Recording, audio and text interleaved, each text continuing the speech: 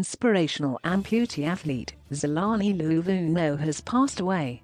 Well-known amputee athlete Xolani Luvuno, 36, passed away on Monday evening, September 20, in his apartment, confirms his mentor, Hein Ventor.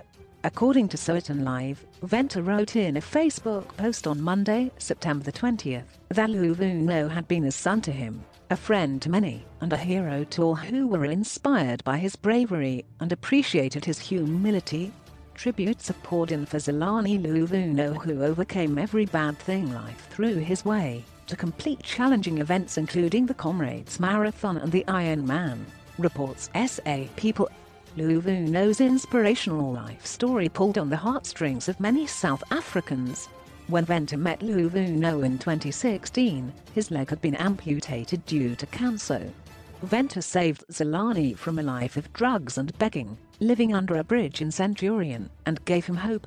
With Ventor's support, Xolani overcame his addiction to nyope, started training with Hein, and became an endurance athlete, and worked for him in his perfume business.